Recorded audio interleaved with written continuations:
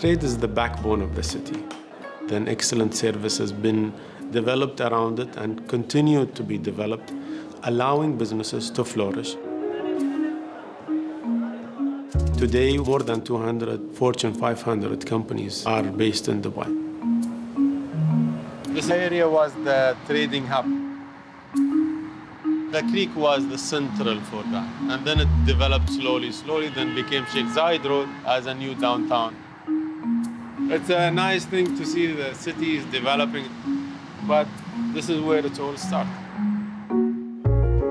We started in November of '97. The Jumeirah Beach Hotel, the Burj Al Arab were already under construction. I was invited on board to set up the company. We had a porta cabin where we had our office to start with. At the moment, we have 15 hotels, and it looks like if everything goes according to plan, by mid-2012, we will actually be operating 23 hotels across the world. When we attract foreign direct investment, they look at the bigger region. 2.2+ billion people, almost 1/3 of the global population. We've been trading with India for hundreds of years. India is the largest trading nation with the UAE. This is a huge catchment market for any multinational. Dubai is good from a telecoms infrastructure standpoint. We can deliver content to our customers in a very reliable way, which obviously helps to support our customers who are trading that financial information.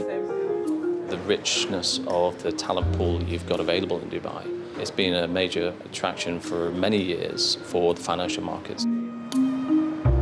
The DIFC, which we think is probably the most important institution within the region because it's attracted all the finance houses and the people who are associated with the banks and insurance companies, etc., into the UAE.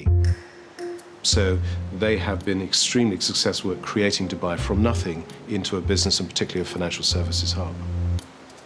We have over 110 different nationalities working for us. So our colleagues represent so many different countries around the world. For example, we have quite a number of Chinese people working for us here. So it's great for our guests to know that that somebody who speaks their language, make them feel at home, make them feel comfortable. In 2005, we had 18 Chinese companies. Today, we are over 2,000. Around 50% of Chinese imported crude oil is waterborne from Middle East.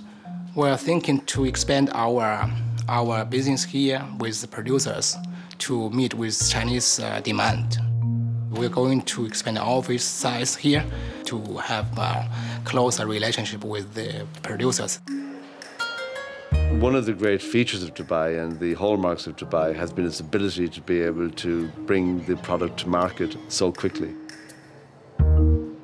10 years ago, there was about 2 million people coming here. Now we have 8 million people.